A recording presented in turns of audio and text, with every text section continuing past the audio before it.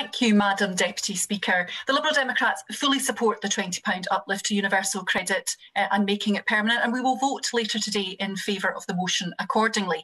It's the right thing to do to ensure that our most vulnerable have a safety net that works for them and their dependents. It's the right thing to do to invest in our social security system, the best way to help people escape from poverty and to help stimulate our recovery. And it's the right thing to do to act now to give families certainty rather than the approach favoured by the government, which is to leave families in the dark in the middle of the greatest economic crisis this country has ever seen. The coronavirus pandemic has transformed how so many people see our welfare system. People who never thought they would interact with the system are now doing so and need to continue doing so beyond April. So we should not be here debating about whether we should take away the vital £20. We should be debating about whether we can go further. Hundreds of thousands of people receive legacy benefits, and many of them are unable to transfer to universal credit. They were excluded last year from the Chancellor's uplift on an entirely arbitrary basis. This group includes many disabled people and their carers. How can we leave those people out of the uplift at a time which is difficult for so many? What happened to no one left behind? What happened, whatever it takes? Government has failed to act on this issue, and my North East Fife constituents who claim legacy benefits feel forgotten.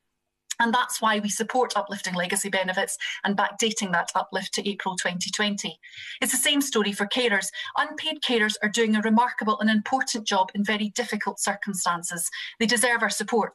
But there is a historic deficit in the support available to unpaid carers. Carers' allowance is just £67.25 a week, the lowest benefit of its kind. And that's why it's vital that the government immediately uplift carers' allowance too, in line with the uplift to universal credit. Too often carers have been an afterthought for many politicians, and it's time to stand up for them. And as more and more people access universal credit, it's also high time that we looked at the areas where it is failing to deliver. The Joseph Rowntree Foundation published a report last year looking at universal credit in Glasgow.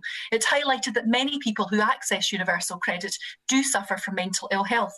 But even more damningly, the report makes clear that even for people who didn't have a mental health condition, many still suffered anxiety caused by their engagement with universal credit. The reasons include challenges for navigating the online system and a lack of face-to-face support with this, poverty and financial insecurity due to the waiting period for the first payment, the stress of managing budgets between payments and housing, and conditionality and the fear of sanctions. The whole point of conditionality is to get people back to work. Right now, there is simply little prospect of that. The government have failed to suspend conditionality during this current lockdown, even though they suspended it between March and July last year. But I also want to highlight the digital by default approach. The majority of claimants are accessing the system on mobile technology, and these are issues for my rural constituency. In short, there is much work to be done.